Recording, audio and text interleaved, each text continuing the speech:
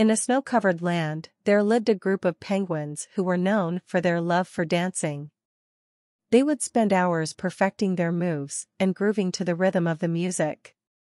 One day, they received an invitation to the winter ball, the most magical event of the year.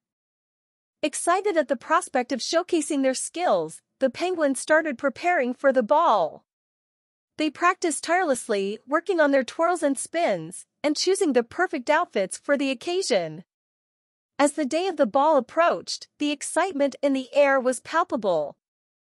But then, disaster struck. A blizzard hit the land, and the penguins found themselves trapped in their homes.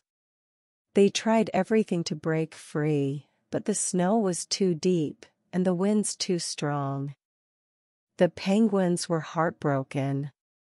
They had worked so hard for the ball, and now it seemed like all their efforts had been in vain. But then, one of the penguins had an idea. They could still dance, even if they couldn't go to the ball.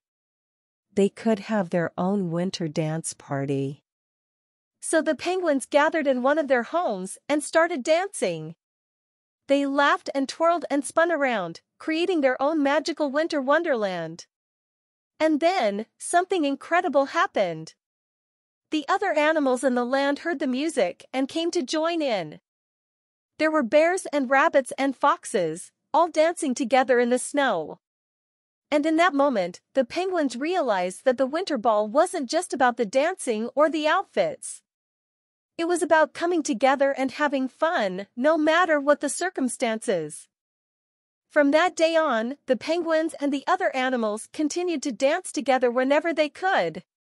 They may have missed the winter ball, but they had something even better, a community of friends who loved to dance and have fun. And as the snowflakes continued to fall, the penguins smiled, knowing that they had created something truly magical, a winter dance party that would be remembered for years to come. Like, share, and subscribe for more short bedtime stories for kids.